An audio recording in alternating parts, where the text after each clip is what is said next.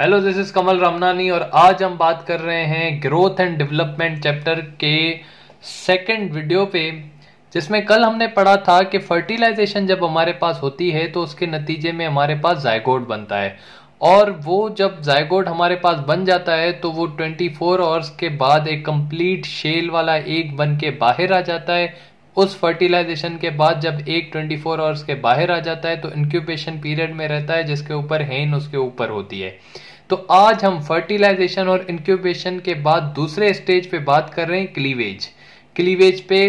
Cleavage हमारे पास कब start होती है? फॉरन फर्टिलाइजेशन के बाद हमारे पास क्लीवेज स्टार्ट हो जाती है, जो स्टेप नंबर 2 है।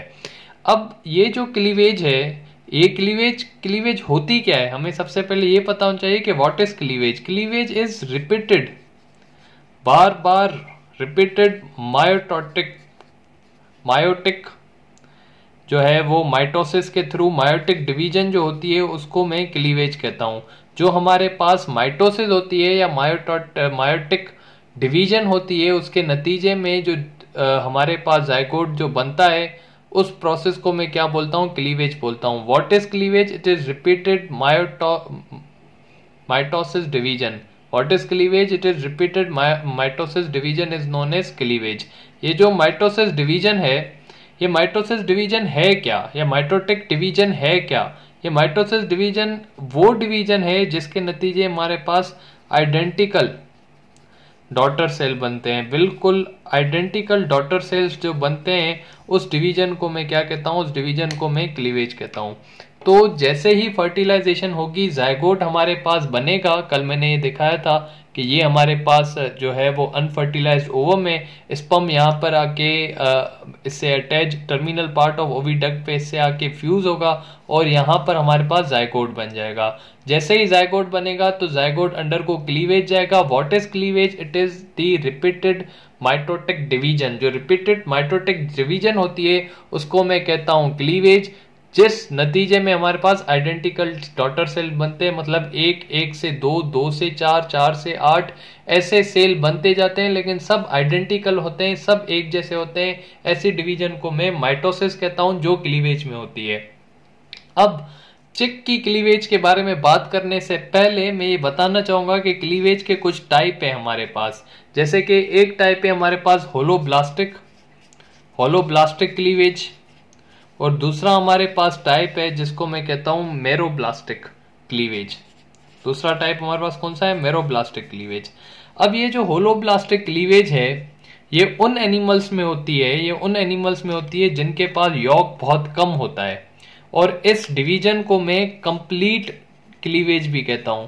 कंप्लीट क्लीवेज क्यों कहता हूं इसमें? क्योंकि इसके अंदर हमारे पास जायगोट प्लस यॉक दोनों की डिवीजन होती है। इसमें जायगोट प्लस यॉक दोनों की डिवीजन होती है, लेकिन जो मेरोब्लास्टिक जो हमारे पास क्लीवेज है, उसमें सिर्फ और सिर्फ हमारे पास जायगोट की डिवीजन होती है, यॉक की डिवीजन हमारे पास नहीं होती। इस वजह से इसको मैं इनकम्प्लीट क्लीवेज भी कहता हूं। इस वजह से इनकम्प्लीट कहता हूं क्योंकि जो क्लीवेज है वो जायगोट की तो होगी, लेकिन यॉक की क्लीवेज नहीं होगी। और यॉक की क्लीवेज ना होने का वजह एक ही है कि इनके पास पॉलीलेसिथिक एग होता है, जिसका मतलब कि बहुत ज्यादा यॉक होता है इनके पास, जिसकी वजह से हमारे पास मेरोब्लास्टिक क्लीवेज होती है, यॉक की डिवीजन नहीं होती। तो ये मेरोब्लास्टिक क्लीवेज किस किस के पास होती है? सम फिशेस, कुछ फिशेस हैं उनमें मेरोब्लास्टिक जो है वो होती है क्लीवेज। रेप्टाइल्स में होती है हमारे पास, और हमारे पास बर्ड्स में होती है, जैसे कि हैन और चिक हमारे पास आ गया। तो ये वही कंडीशन है जिसमें मेरोब्लास्टिक क्लीवेज होती है। अब ये जो मेरोब्लास्टिक क्लीवेज है, ये भी फर्दर डिवाइड की गई है 2 में। ये मेरोब्लास्टिक क्लीवेज भी 2 में डिवाइड की गई है, जिसको मैं कहता हूं डिस्कॉइडल, जो हमारे पास डिस्क होती है, डिस्कॉइडल क्लीवेज, ठीक है। और दूसरी मैं कहता हूं कि सुपरफिशियल क्लीवेज।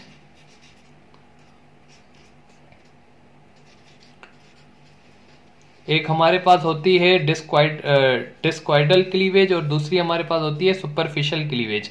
अब जो हमारे पास डिस्कॉइडल क्लीवेज होती है, वो हमारे पास ऐसी क्लीवेज है जिसमें एक साइड पे यॉक होता है पूरा, और एक साइड पे मतलब वेजिटेबल पोल पे हमारे पास यॉक होता है और एनिमल पोल पे हमारे पास क्या होता है, जर्म डिस्क होती है। तो इस जर्म डिस्क जब एक साइड पर होगी, जब जर्म डिस्क एक साइड पे होगी या ब्लास्टो डिस्क एक साइड पे होगी, तो उसकी जब क्लीवेज होगी आइडेंटिकल डॉटर सेल्स बनेंगे, तो उसको मैं कहूंगा डिस्क्वाइडल मेरोब्लास्टिक क्लीवेज। लेकिन सुपरफिशियल क्लीवेज उनमें होती है जिनमें हमारे पास जो यॉक है वो सेंटर में होता है। सुपरफिशियल क्लीवेज उनके पास होती है जो यॉक जिनके पास सेंटर में होता है, तो उनके पास जो क्लीवेज होती है वो इनवर्ड होती है कुछ इस तरीके से।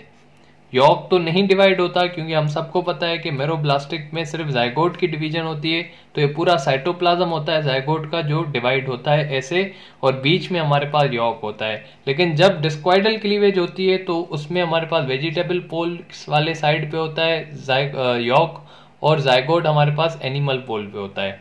तो मैं ये कह सकता हूं कि चिक के पास जो हमारे पास क्लीवेज है वो कौन सी क्लीवेज है, वो हमारे पास डिस्क्वाइडल क्लीवेज है। क्यों डिस्क्वाइडल क्लीवेज है? क्योंकि उसके पास जो जाइगोट है वो एनिमल पोल पे है, एक साइड पे जाइगोट है और दूसरे साइड पे जो है वो यॉक है।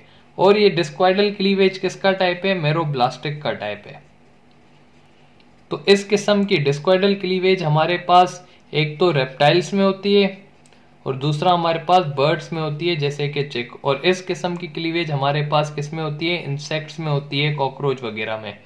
तो चिक के पास मैं कह सकता हूं कि जो क्लीवेज है वो डिस्क्वाइडल होती है, जो कि डिस्क्वाइडल का भी कौन सा, मेरोब्लास्टिक का डिस्क्वाइडल टाइप होता है। मतलब ऐसी क्लीवेज होती है जिसमें सिर्फ जाइगोट की डिवीजन होती है, और डिस्क्वाइडल होती है क्योंकि यॉक हमारे पास एक पोल पे होता है और एनिमल पोल पे, दूसरे पोल पे हमारे पास जाइगोट होता है।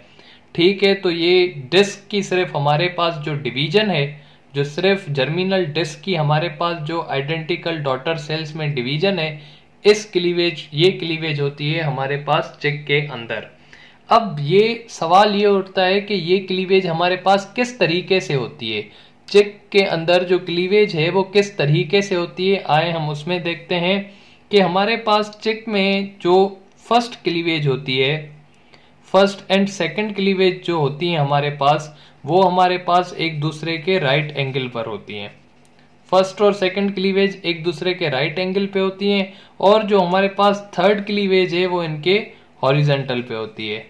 अब सर इसका क्या मतलब है कि एक जो है वो हमारे पास क्लीवेज फर्स्ट और सेकंड एंगल पे और राइट एंगल पे और दूसरी हॉरिजॉन्टल। फॉर एग्जांपल ये वो जर्मिनल डिस्क का ऊपर वाला सरफेस है, तो ये जो हमारे पास एक क्लीवेज हुई ये दो आइडेंटिकल सेल्स में डिवाइड हो गए। ये हमारे पास दूसरी क्लीवेज हुई, ये हमारे पास 4 आइडेंटिकल सेल में डिवाइड हो गए। अब ये जब 4 आइडेंटिकल सेल में डिवाइड हो गए तो एक हॉरिजॉन्टल, इस स्फीयर की बिल्कुल हॉरिजॉन्टल क्लीवेज होगी कि 4 ऊपर रह जाएंगे सेल और 4 नीचे सेल रह जाएंगे। किस तरीके से, आ जाए हम इसको एक स्फीयर से समझते हैं। फॉर एग्जांपल ये मेरे पास वो स्फीयर है जो ये, फॉर एग्जांपल ये मेरे पास पूरा जो है वो क्या है, ये मेरे पास एक जाइगोट है फॉर एग्जांपल। अब ये जाइगोट है मेरे पास, इसमें सबसे पहले 2 हॉरिजॉन्टल, 2 हमारे पास फर्स्ट 2 क्लीवेज हुई जो एक दूसरे के राइट एंगल पे हैं। ये फर्स्ट क्लीवेज हुई और ये सेकंड क्लीवेज हुई, जिसके नतीजे में हमारे पास 4 सेल बन गए। और जो हमारे पास थर्ड क्लीवेज है वो बिल्कुल हॉरिजॉन्टल प्लेन पे होती है, वो बिल्कुल हॉरिजॉन्टल प्लेन पे होती है, जिसके नतीजे में 4 सेल हमारे पास ऊपर रह जाते हैं और 4 सेल हमारे पास जो है वो नीचे रह जाते हैं। तो 4 सेल ऊपर और 4 सेल नीचे, तो टोटल हमारे पास 8 सेल्स हो जाते हैं। तो आफ्टर क्लीवेज हमारे पास जो टोटल सेल होते हैं वो 8 होते हैं, 8 सेल्स होते हैं। और इस 8 सेल्स के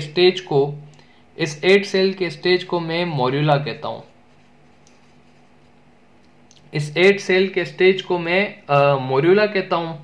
मोर्यूला क्यों कहता हूं? क्योंकि इसकी जो शेप है वो मलफरी के टाइप की होती है। ये जो हमारे पास माइटोटिक डिवीजन होती रहती है, जो फर्स्ट 2 होती हैं वो एक दूसरे के राइट एंगल होती है और तीसरी हमारे पास हॉरिजॉन्टल होती है, जिसके नतीजे में 8 सेल बनते हैं। और 8 सेल बनने के बाद इर्रेगुलर डिवीजन हमारे पास होती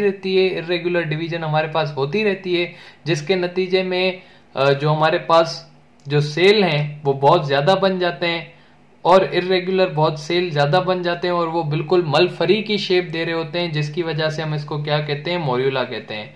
व्हाट इज मोर्यूला? जब बहुत ज्यादा इर्रेगुलर डिवीजन हो जाए, क्लीवेज की वजह से बहुत ज्यादा डिवीजन हो जाए, उसके नतीजे में बिल्कुल एक मलफरी शेप का जो हमारे पास जायगोट का स्ट्रक्चर होगा, उसको मैं क्या कहूंगा, मोर्यूला कहूंगा। मलफरी शेप मैंने आप लोगों के लिए निकाली हुई है कि ये देखें, ये हमारे पास मलफरी शेप, ये फ्रूट है हमारे पास जो मलफरी टाइप बिल्कुल इस शेप का होता है, और हमारे पास जायगोट आफ्टर इररेगुलर डिवीजन बिल्कुल इसी शेप का हो जाता है, जिसकी वजह से हम इसको मोर्यूला कहते हैं। मोर्यूला is the word derived from मलफरी, तो ये बिल्कुल मलफरी शेप का फ्रूट की तरह दिख रहा होता है जायगोट, जिसकी वजह से हम इसको मोर्यूला कहते हैं। अब जब हमारे पास मोर्यूला स्टेज बन गया, एक बार हम इसको रिवाइज करते हैं कि सबसे पहले हमारे पास क्या हुई थी, फर्टिलाइजेशन। फर्टिलाइजेशन के नतीजे में जायगोट बना था। जायगोट अंडरगो गया क्लीवेज के। What is cleavage? It is the repeated mitotic division. Mitotic division means जिसमें आइडेंटिकल डॉटर सेल बने। माइटोटिक डिवीजन है चिक के अंदर कौन सी होती है? वो होती है डिस्क्वाइडल। डिस्क्वाइडल क्यों? क्योंकि एक पोल पे हमारे पास यॉक होता है और दूसरे पोल पे हमारे पास जर्मिनल डिस्क होती है, और इस डिस्क्वाइडल क्लीवेज का ये जो टाइप है वो मेरोब्लास्टिक क्लीवेज है। मेरोब्लास्टिक क्यों? क्योंकि इसमें सिर्फ जायगोट की डिवीजन होती है, यॉक जो है वो हमारे पास डिवाइड नहीं होता, बिकॉज इट इज पॉलीलेसिथल एक जिसमें बहुत ज्यादा यॉक होता है, इस वजह से वो डिवाइड नहीं होता। तो चिक के अंदर जो क्लीवेज होती है आफ्टर फर्टिलाइजेशन वो डिस्क्वाइडल मेरोब्लास्टिक टाइप की होती है। और जो उसके बाद हमारे पास किस तरीके की क्लीवेज होती है, तो हमारे पास जो फर्स्ट टू क्लीवेज हैं वो एक दूसरे के राइट एंगल पे होती हैं, और वो एक दूसरे के बिल्कुल राइट एंगल पे होती हैं इस तरीके से। उसके नतीजे में हमारे पास चार जो है वो सेल बनते हैं, और तीसरी क्लीवेज हमारे पास बिल्कुल हॉरिजॉन्टल प्लेन पर होती है, और जिसके नतीजे में चार सेल हमारे पास ऊपर और चार सेल हमारे पास नीचे होते हैं, जिसके नतीजे में हमारे पास 8 सेल का एक हमारे पास क्या बन जाता है, 8 सेल का हमारे पास मोर्यूला बन रहा होता है। जब इररेगुलर डिवीजन होती जाती है तो वो बिल्कुल एक मलफरी की शेप का हो जाता है, जिसको मैं प्रॉपर मोर्यूला स्टेज कहता हूं। ठीक है, ये स्टेज मोर्यूला कहलाती है, लेकिन इसके अंदर जो सेल है उनको मैं ब्लास्टोमर्स कहूंगा, और जो सेल बिल्कुल सरफेस पे होंगे उनको मैं ब्लास्टोड्रम कहूंगा। मतलब फॉर एग्जांपल ये हमारे पास मोर्यूला स्टेज है, तो ये जो बिल्कुल सेल हैं ये सारे सेल ब्लास्टोमर हैं, लेकिन जो सरफेस पे सेल हैं इनको मैं ब्लास्टोड्रम कहूंगा। तो ये हमारे पास होती है मोर्यूला स्टेज। मोर्यूला स्टेज के बाद हमारे पास ब्लास्टुला स्टेज आती है।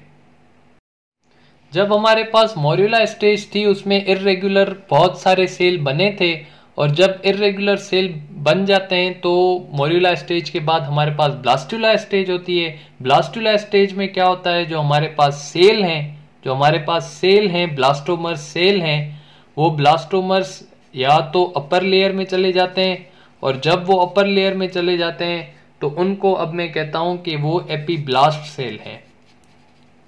ब्लास्टोमर्स जो अपर लेयर में चले जाएंगे तो दे फॉर्म द एपीब्लास्ट, मतलब ये जो सेल हैं ये हमारे पास अपर लेयर में चले गए, ये ब्लास्टोमर्स जो हमारे पास अपर लेयर में चले गए, तो उनको मैंने क्या कह दिया, उनको मैंने कह दिया कि ये एपीब्लास्ट लेयर बना रहे हैं, एपीब्लास्ट सेल हो गए हैं।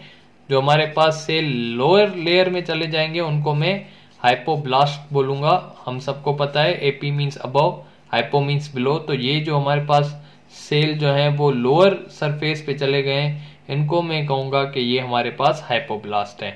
अब ये जो सेल हमारे पास हाइपोब्लास्ट हैं ये एजेस पे थोड़े ज्यादा ग्रो होते हैं, और ये बिल्कुल यॉक के कांटेक्ट में आ जाते हैं। ये जो हाइपोब्लास्ट सेल हैं ये हमारे पास जो हैं वो 2 एजेस हैं, और कुछ सेल जो हैं वो हमारे पास सेंटर में रह जाते हैं। तो ये हमारे पास जो एजेस वाले सेल हैं वो थोड़े ज्यादा ग्रो करके, और ये जो हैं डायरेक्ट कांटेक्ट में रहते हैं, जो है वो कांटेक्ट रखते हैं यॉक से। और जो हमारे पास जो सेंटर वाले सेल हैं उनका जो है यॉक से कोई कांटेक्ट नहीं होता, they don't have contact with the cell. लेकिन जो 2 एजेस वाले सेल हैं वो ज्यादा ग्रो करते हैं, और उनका डायरेक्ट कांटेक्ट होता है किससे, यॉक से। तो ये जो एजेस वाले सेल हैं जो डायरेक्ट कांटेक्ट करते हैं जो डायरेक्ट कांटेक्ट करते हैं यॉर्क से, इन सारे सेल्स को मिला के कहता हूं कि area ओपेका। Area ओपेका is that area that is at the ages and is direct contact with the York. और जो हमारे पास सेंटर पे हैं उनको मैं कहूंगा एरिया पेल्यूसिडा। एरिया पेल्यूसिडा हमारे पास वो एरिया है जो सेंटर का एरिया है और उसमें हमारे पास क्या है कि जो यॉर्क से डायरेक्ट कांटेक्ट में नहीं होते। अब कुछ सेल हमारे पास ऊपर चले गए, कुछ सेल हमारे पास नीचे चले गए। नीचे गए हुए सेल्स जो एजेस वाले हैं वो डायरेक्ट कांटेक्ट कर लेंगे यॉर्क से, जिनको मैं कहूंगा एरिया ओपेका। और जो सेंटर वाले सेल हैं वो कांटेक्ट नहीं करेंगे यॉर्क से और उनको मैं कहूंगा एरिया पेल्यूसिडा। और ये जो बीच वाली हमारे पास कैविटी बनी है, इस बीच वाली कैविटी को मैं कहता हूं blastocoel. Seal is the cavity, ब्लास्टो is हमारे पास ब्लास्टुला एज है, तो blastocoel is that cavity that is form during the blastula. Blastocoel, what is blastocoel? It is the hollow cavity, एक खाली कैविटी है which is form during the blastula. कैसे form होती है? जब कुछ सेल ब्लास्टोमर्स हमारे पास एपीब्लास्ट बनाते हैं, कुछ हाइपोब्लास्ट बनाते हैं, तो बीच में जो एरिया खाली रह जाता है उसको मैं ब्लास्टोसील कहता हूं। जो नीचे सेल चले जाते हैं, जो एजेस पर होते हैं, वो डायरेक्ट कांटेक्ट करते हैं यॉर्क से, जिसको मैं एरिया ओपेका कहता हूं। और जो सेंटर वाले सेल हैं वो कांटेक्ट नहीं करते यॉर्क से, जिनको मैं कहता हूं एरिया पेल्यूसिडा। कभी आप भूल जाओ कि कौन से हैं जो कांटेक्ट करते हैं यॉर्क से और कौन से हैं जो कांटेक्ट नहीं करते यॉर्क पे, तो आप हमेशा याद रखना कि एजेस का जो ई है वो भी हमारे पास वॉवेल है और ओपेका का ओ भी वॉवेल है। तो हमारे पास ये जो वॉवेल वर्ड हैं, ई एजेस का और ओ का ओपेका, ये दोनों वॉवेल्स हैं। तो आप उससे ऑप्शंस में अंदाजा लगा दे सकते हैं कि एजेस वाला जो है वो डायरेक्ट कांटेक्ट करता है यॉर्क से, so that must be the ओपेका। और हमारे पास सी जो है वो वॉवेल नहीं है और पी भी हमारे पास वॉवेल नहीं है, तो आप इससे अंदाजा लगा सकते हैं कि जो सेंटर वाला है वो हमारे पास जो है क्या है, वो हमारे पास पेल्यूसिडा है। ठीक है, तो पेल्यूसिडा जो है वो वॉवेल नहीं है, सी भी हमारे पास वॉवेल नहीं है, तो पेल्यूसिडा सेंटर पे होता है। एजेस का ई हमारे पास वॉवेल है और ओपेका का ओ भी हमारे पास वॉवेल है। तो हम इस तरीके से याद रख सकते हैं कि वो एजेस पे होते हैं और एजेस वाले सेल ज्यादा ग्रो करते हैं, इस वजह से डायरेक्ट कॉन्टेक्ट में होते हैं यॉर्क से। तो इस वीडियो में हमने दो स्टेजेस को कवर किया है। एक हमने मोरिला स्टेज को कवर किया है जो जायगोट की क्लीवेज से बनती है। दूसरी स्टेज हमने ब्लास्टुला को कवर किया है जो ब्लास्टोसील के फॉर्मेशन से बनती है। कुछ सेल एपीब्लास्ट और हाइपोब्लास्ट बनाते हैं। अब नेक्स्ट जो लेक्चर है उसमें हम इंशाल्लाह गैस्ट्रुला को कवर करेंगे। आप कमेंट सेशन में प्लीज बताएं कि लेक्चर आपको कैसा लगा। Thank you so much.